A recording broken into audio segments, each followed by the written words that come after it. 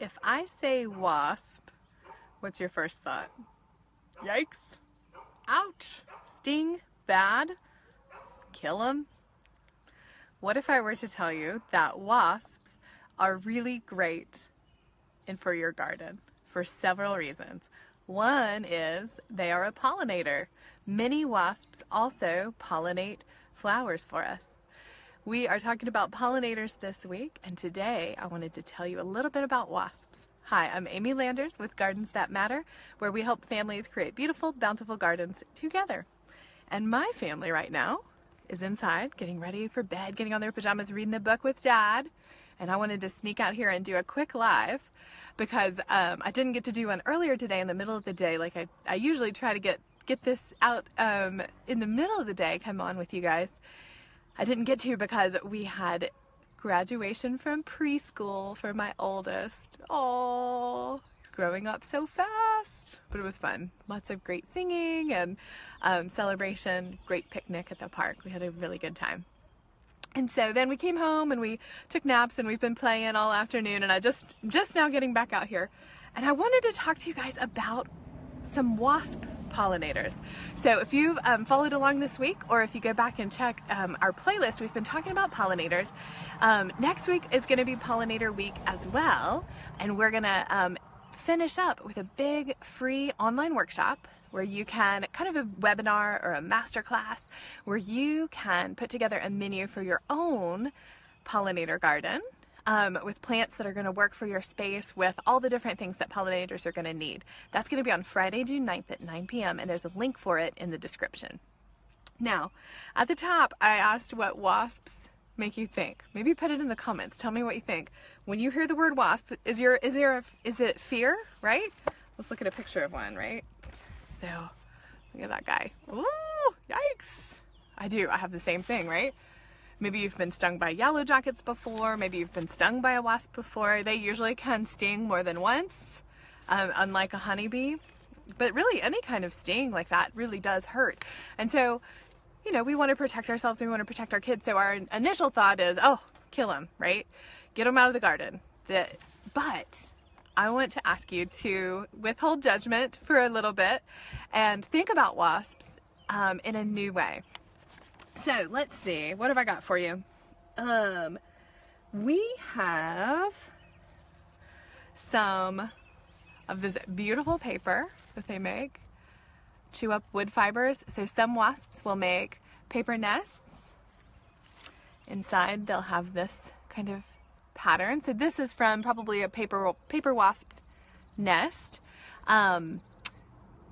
Yellow jackets will make a similar kind of comb underground. Usually they'll be in a hole somewhere. But most wasps are not going to be a colony like this. Most wasps are going to be more solitary. So they might make holes in the ground. They might make the little mud dauber. They look like little flutes on the side of a building. And so they're solitary. They don't have a nest to defend. And so generally they're not going to sting you unless you accidentally step on one or smush one or try to catch one, right? Usually they're going to just go about doing their thing. So what is their thing, right? Well, adult wasps drink nectar and eat pollen. And so on this plant behind me, this is mountain mint, and it hasn't started to bloom yet. Oh, I have one here that I can show you up close. And I'm going to tell you about it a little bit in just a few minutes. I'm going to tell you more about this plant, and it hasn't started to bloom yet, but last year when it was blooming, it was covered with insects. And I was just looking through the pictures earlier, and I found 5 different wasps that I took pictures of it with. So there's this one, which I think is a mason wasp. It's a black and white one. So the other black and white wasp-like insect we have here is the bald-faced hornet, but I'm pretty sure this one is the mason wasp. Then we've got this one that has iridescent blue wings. It is gorgeous and big. Can you see how big? So like there's that flower head. Same size flower head there. Like that is a big wasp. And so that one is maybe a mud dauber or a blue mud wasp. So I still have to do more. I got to learn more. Just like my bumblebees. I need to learn all my bumblebees and I need to learn all my wasps. There's this one down here, which I think is maybe a paper wasp. Those red and black wings are kind of like cicada killers as well, is another name for one of the wasps. And then this picture actually has two. And so this lower one is maybe a mason wasp, or there's also like a golden digger that has that coloration pattern. And this top one, see it? Those are both pretty big. It's probably a mud dauber. So these are all 5 on the same flower. This is July of last year. So July 2016, all 4 of these wasps were on the same flower, which is this mountain mint behind me, which isn't in bloom yet, but it will be soon. So what were they doing? They were getting nectar and pollen to eat for their own energy, because they are making babies and then making nests. So if they're social, they're building the wasp nest, you know, the paper nest. They might be building in a hollow tree. They might be building hanging from a tree or a building. If they're solitary, they may be digging, those potter wasps. And the mason wasps tend to gather up mud and make little mud, almost like a little vase that can hang from a tree or a edge of a house, maybe the mud daubers with their little flutes. So they got to have energy to build those nests and to mate, and then they're going to lay eggs, and then they need to feed their larvae. So the eggs hatch, insect life cycle, right? The eggs hatch, then we've got little larvae, little white, usually kind of whitish, clearish larvae. And what do they eat? They eat chewed up caterpillars. So here is another reason that wasps are actually good to have in your garden. They feed their young. They go out and collect caterpillar and other soft-bodied insects, so aphids and whiteflies, other small larvae, and they bring them back and they chew them up to feed their larvae. So really good pest control. They're beneficial insects to have in your garden. These large wasps are great to have in your garden. Now, if you have a yellow jacket nest in your yard, you probably are going to need to do something about that. Either rope it off, because they probably won't nest there again the next year. So you could rope it off and keep everybody away from it, or you may want to exterminate that nest. But in general, these wasps, when you see them, you can like take that moment of like, oh no, wasp, I gotta do something, and take a deep breath and remember all the great things that they do for you. And then if a wasp does get on you or is around you, the best thing to do is not to swat it, not to try to like hit it away from you. It's just to brush it off of you and then walk away from it. Maybe walk quickly, because it's hard not to, right? And then the other tip that I have for you is when you are drinking a drink outside that's a sweet drink, especially towards the end of the summer, those yellow jackets will try to get in there. And so you want to get that drink and put it in a clear glass, and don't drink it out of a straw, because that's happened to Colby. He drank a yellow jacket and it stung his tongue, and it was a mess. It was a mess. This is before I knew him, but it's like a story that he tells. It was very memorable, right? Don't drink out of a straw. Put it in a clear glass or a plastic clear glass so that you can see if there's a yellow jacket in your drink. So now let's talk about this plant.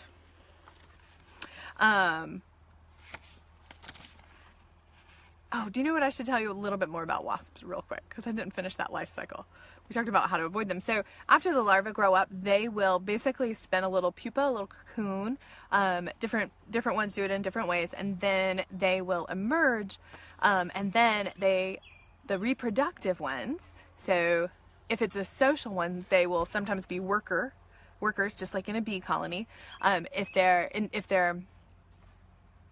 solitary, they'll be reproductive, so they'll either have another generation, another life cycle if the season's long enough, or those reproductive females will mate and then winter away in a hollow log under some bark, hidden away, and then come the next year and be pollinating your garden and eating those garden pests again. So good stuff, good stuff.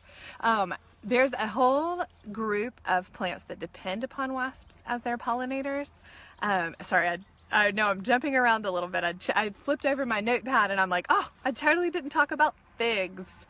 So another broadcast, we will talk about figs and the fig wasp, because it is amazing. Not today, but basically the figs wouldn't exist without the wasps, and the wasps wouldn't exist without the figs. They have a mutualistic relationship, and it's amazing, right?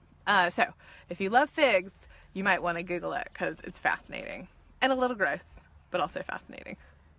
There's also orchids that are reliant on wasps, and researchers use like little tiny dots that they put on the back of these wasps to do studies. I was watching about that the other day. Really interesting stuff.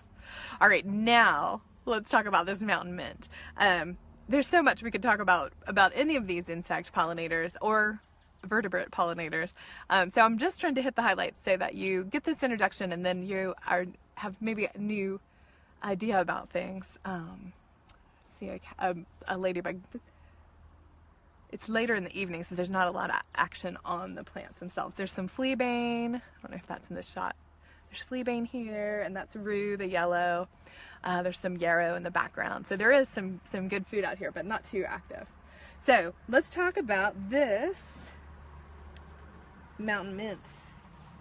So like I said, it's not blooming yet. It'll bloom. This is a summertime bloomer, so it'll bloom later in June or definitely in July. It'll just be full of these nice big blooms. They're composite flowers, so lots of different little flowers, and continuous nectar and pollen throughout the summer season. So really great for that. So it is not a true mint. So the true mints are the Mentha genus, M-E-N-T-H-A, right? Mentha is true mints. These are a native North American mountain mint, not only found in the mountains, and not a true mint, but they're in the mint family. So mints belong to the Lamiaceae family. So also in that family are things like basil and the lamb's ear we talked about yesterday. The bee balm is also in that. Monarda is also in that same Lamiaceae family. So it's a great group to grow in your garden alongside your fruits and vegetables. So this one, Pycnanthemum, is a genus that is native to North America. They grow pretty much anywhere. Different species do. There's several dozen species. Sorry, there's some gnats. Like even my mountain mint's not keeping them away. There's several dozen species. And they're also a great plant if you have some challenges in your garden, like deer or rabbits, drought. This plant tends to be pretty drought resistant once it gets established. Deer don't really eat it, rabbits don't really eat it. So good pollinator action, good for challenging spaces in your garden, or challenges in your garden. And then it's also kind of a pest repellent, or can be. Some varieties are really pungent, like the short-toothed mountain mint is very pungent. This one is not as pungent as that, although it still has this really great kind of spicy minty smell. It's definitely one of our favorite plants. So if you don't have mountain mint in your garden, I recommend that you find some and get it planted. The best time to plant perennials like this, if you're going to plant from started plants, it would be fall. But if you want to plant it now, you can. You just will need to give it a little extra attention. Whenever you plant a plant in the middle, in like early summer, especially if you plant in the middle of summer, it's just going to need a little extra attention. It might need some shade right when you first put it in, just so that it gets established. It'll definitely need some supplemental water that first season. You'll want to just baby it a little bit that first season, but then it'll just be a nice tough plant, and it spreads by runners. So this patch goes from here to here, all the way over here, and it's probably, I don't know, it's probably 4 or 5 feet. I don't know if you can see, there's a gap back there there's a different color plant back there, that's rosemary. So it's pretty far back. There's a path there too, but it's about 4 feet back. So it spreads. This was one plant when I put it in. But it's easy to pull out. It's easy to move to another spot in the garden if you want to move the abundance of mountain mint. This variety has fairly big leaves, but there's some that have beautiful thin leaves. That's what I'm adding to my garden this fall, is some of the thin-leafed variety. Some of it's really hairy and silvery, some of it's darker colored. So there is a variety of mountain mint to fit any taste and any aesthetic. So wasps plus mountain mint, a winning combination in our garden, and I think that you would enjoy it as well. And when you see those wasps, take a deeper breath.